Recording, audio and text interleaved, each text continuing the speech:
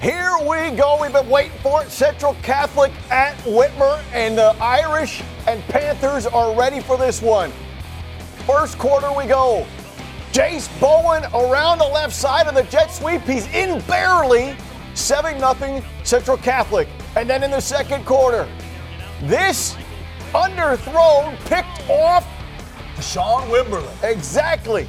Whitmer ball, but they can't do anything with it. Durden launches it, caught in the corner.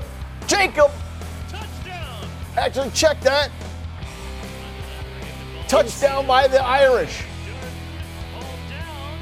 And what happens here, Coach?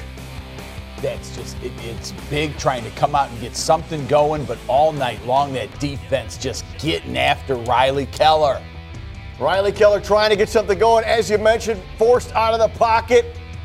He tosses it, and it is picked off. Samaje Cross All over the field all night. And then that one leads a little icing on the cake, right up the gut. Sharif McGee showing the footwork. Keller trying to get something on the board, but it is to no avail as Jacoby Crowell with the sack, and Central wins it 21-0.